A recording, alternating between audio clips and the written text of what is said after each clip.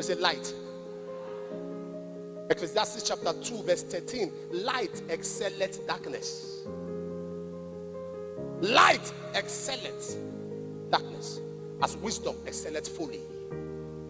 Ecclesiastes chapter 11 verse 7. He said light is sweet, for it's a good thing for the eyes to behold the sun. Ecclesiastes 11 verse 7. Psalm 119 verse 130.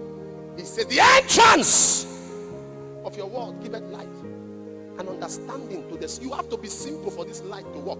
You are too complicated. That is why revelations do not materialize in your life.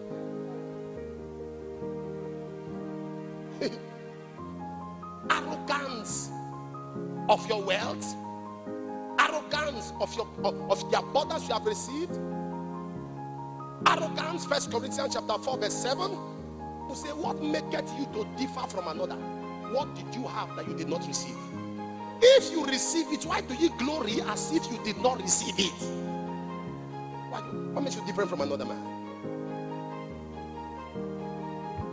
Light. Light. Psalm 119, 105. The word is a lamp to my feet and a light to my path.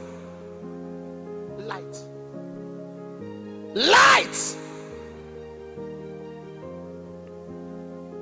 Can I pray for you?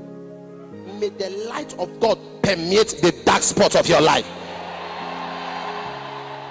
One of my favorite scriptures of all time, one of my best scriptures of all time, is Psalm 36 and verse 9. With thee, O Lord, is the fountain of life, for in thy light shall we see light. What is light? Direction. Now look at this. In thy light shall we see light. In this light, you see your own light. In the direction, in this light, you see your own light. Am I communicating here? Am I communicating here? The light shall be so. When the light of God hits your spirit, permeates the dark spots of your life, no darkness can stand it. John chapter 1, 4-5. In him was life, and the life was the light of man. Verse 5 said, the light shineth. And what happens?